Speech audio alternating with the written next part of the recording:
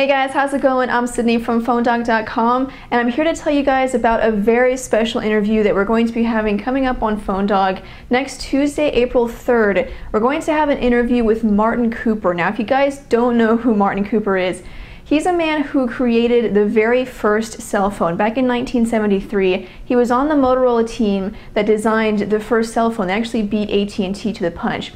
So in terms of our industry, the mobile phone market, he's one of the most important men out there, one of the most influential men, and we're going to have an interview with him. Now, it's not going to be live, but we will post it on PhoneDog.com. We're going to post the entire interview, and then that Friday at 5 p.m. Eastern Time on PhoneDog Live, we'll also air segments of it if you don't want to watch the whole thing. Now, I have some questions prepared, but I want to give you guys a chance to ask him some questions. So if you do have something that you want to ask him, just leave it as a comment below, whether it's on YouTube or on PhoneDog.com in the comment section to this post. Leave your question and maybe your first name, if you don't mind, that way I don't have to read your weird screen names. Just leave your question and your first name, and I'm going to pick about 5 of the best questions and then ask those to them during the interview, and I'll also mention your name. So it's next Tuesday, April 3rd. The interview will be on PhoneDog.com, and then we'll post air segments of it on PhoneDog Live that Friday at 5 p.m. Eastern Time.